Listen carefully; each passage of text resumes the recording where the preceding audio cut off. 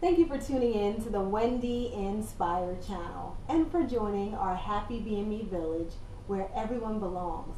So no matter who you are, how you are, or what you are safe here with us here in our happy BME village.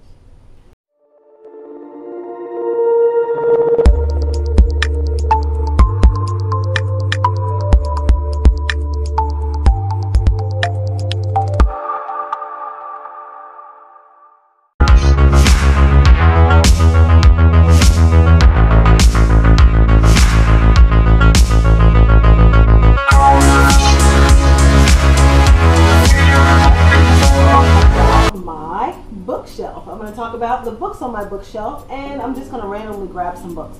But before I get started sharing my books, I just want to share a few fun facts by CBS News. And CBS News had a comparison online. They compared electronic books versus paper books. I personally love paper books. I prefer paper books.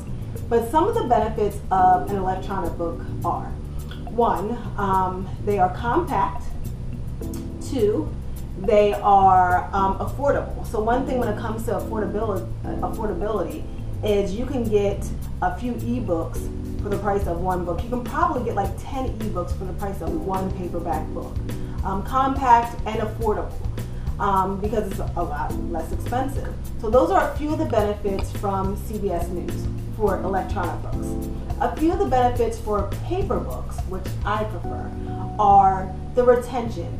According to CBS News, they say that you're able to retain more information by turning the pages. You also have a greater sense of accomplishment. So when you have a regular book, let me just show you an example. When you have a regular paper book, you see how thick the book is. According to CBS News, is when you get to the middle of your book, you actually have a greater sense of accomplishment. And then also when you get to the end of the book, you have a greater mental sense of accomplishment. Because with a paper book, you're able to see how much further you have to go. Versus an ebook, where you just don't know until you get to the end. So where was I? I was talking about the paper book. So retention. Another benefit of the paper book is, they say that if you have like issues with vision, that the paper book is more beneficial. So those are a few of the fun facts according to CBS News. So I'm going to share a little bit about why I think paper books are better. So I personally like paper books better because I like the feel of a book.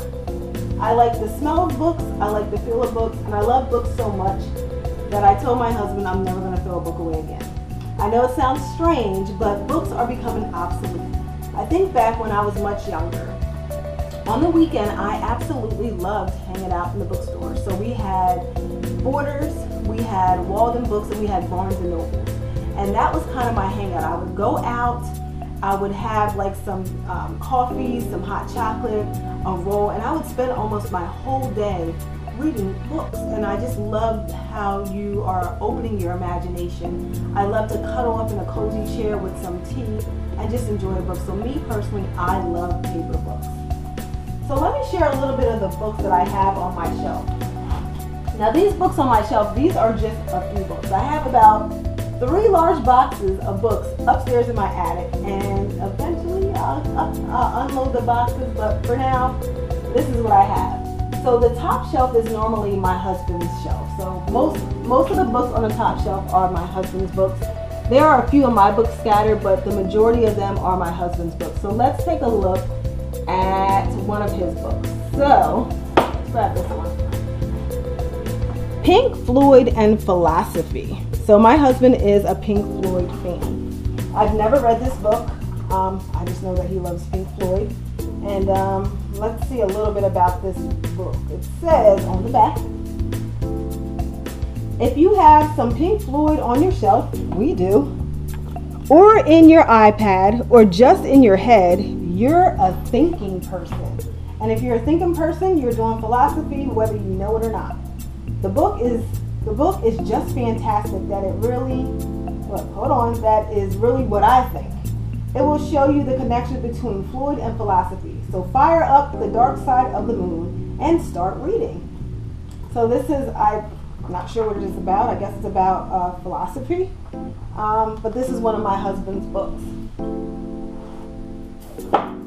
Let's see what this book is. The Book of Nothing.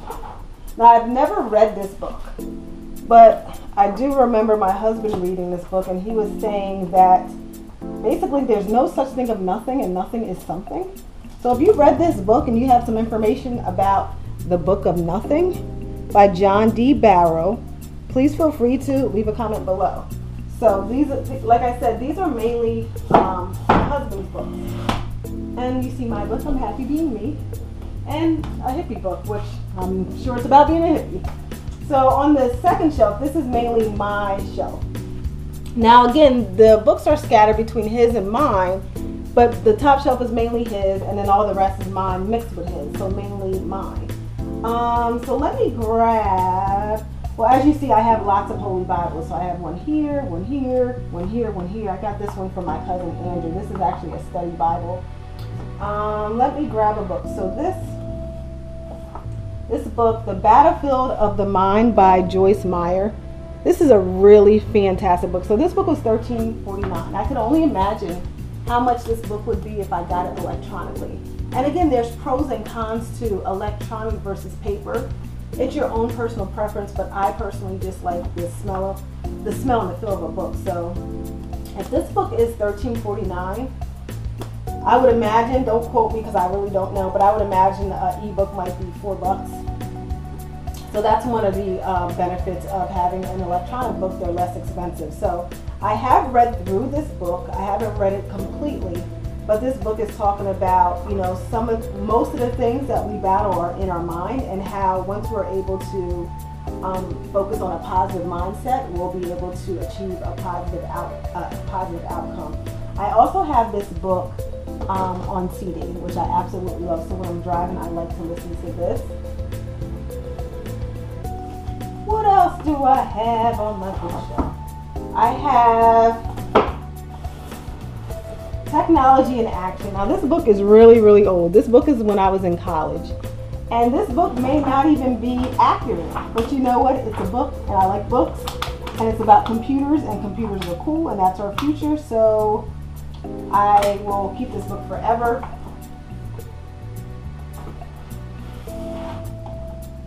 And this was actually one of my favorite books. This was another book when I was in college, The Art of Public Speaking. I absolutely love public speaking. My favorite class, one of my favorite classes when I was attending college, was public speaking.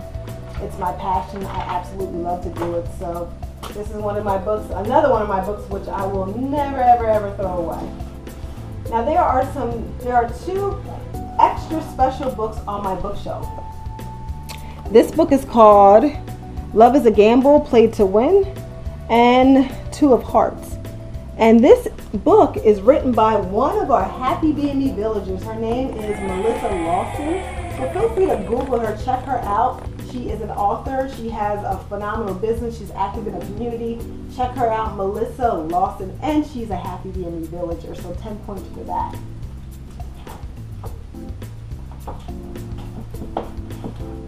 And let's grab this one. Well, I have so many books, so I'm just going to keep it short and sweet.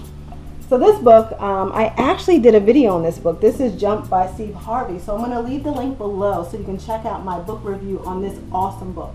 This book is fantastic. It teaches us to basically take a leap of faith. Take a leap of faith, chase your dreams, and run as fast as you can. Don't be afraid to try different things. Don't be afraid to try new things. It also shares his story. A lot of people, when they see someone at a level of success, they forget about how hard it was for them to get there. They forget about how much work, how many times they cried themselves to sleep, how many times they were on their knees praying, and they just see them at the top. But in this book, it shares a lot of his challenges and how he was able to overcome his challenges and how he is now successful. So this book was very, very encouraging to me, and I think it would be encouraging to you. So don't forget to check out the link below. I'm going to leave it below. I did a full review on this book. And if you read this book, feel free to leave your comment below. Let's see. I'll do one more on this shelf because, as you see, I like a lot of these books on the shelf. This book is called Chasing Stars in the Sunshine by Molly Neese. Now, I never read this book completely, but I hold on to this book because, first of all, I love the cover. I love that it's bright and it's happy and there's a sunshine. But I actually met her. I went out to lunch with her, and she was starting her own business. She's a motivational speaker. We lost touch. It was over 7 years ago, maybe even longer. But I like to just have this book because this book inspires me. Because I just remember her sharing her story and her just sharing how she's chasing her dreams. She's an author, she's a motivational speaker, she started her own business. And I love to see people win, and I love to see people succeed. So I like to hold on little treats from them. Now we have this other shelf. So some more Bibles. This Bible was from my cousin Andrew. Thank you for my gift, Andrew. This is a study Bible. I absolutely love this Bible because it breaks down scripture. It has it in terms that are easily understood, and then it backs it up with scripture. So this was a gift from my cousin. Let me see the year. 2008. So thank you, Andrew. Let's see if I have anything highlighted in my Bible. Oh wow. So I'll just read a few of my little highlights. It says, "Stay away from fools, for you won't find knowledge on their lips." And I agree with that. Let's see what else. See if I can find some more underlines or highlights. Oh, here's another one. Your responsibility is to equip God's people to do His work and build up the church, the body of Christ. This will continue until we all come to such unity in our faith and knowledge of God's Son, that we will be mature in the Lord, measuring up to the full and complete standard of Christ. So this is one of my books that I read and study with. This is from my cousin Andrew. Thank you, Drew. Okay, Fly Girl. Now, I absolutely, positively love this book. Look at the book. Look how old it is. Look at the discoloration of pages. And it even has like that book smell, which I absolutely love. So this was actually one of my first urban classic novels. And this book is by Omar Tyree. Omar Tyree actually endorsed my book, which, thank you, Omar Tyree. He endorsed my book, I'm Happy Being Me. I wrote this book, and I reached out to Omar Tyree, and I asked him to endorse my book. I sent him all the information, and he thought it was awesome, so he wrote, "I'm Happy Being Me" by Wendy Massey is a bright and colorful children's book for everyone. Based on her own multicultural upbringing as a U.S. military brat, Massey paints an uplifting story about all kids accepting their individual variety and beauty. A must-read in America's melting pot of culture. Thank you, Omar Tyree. All right, so this was just a really, really great read. I love, love, love this book by Omar Tyree. And let me see the date of this book, because it has like this old book smell and old book feel. Copyright 1993. The good old days.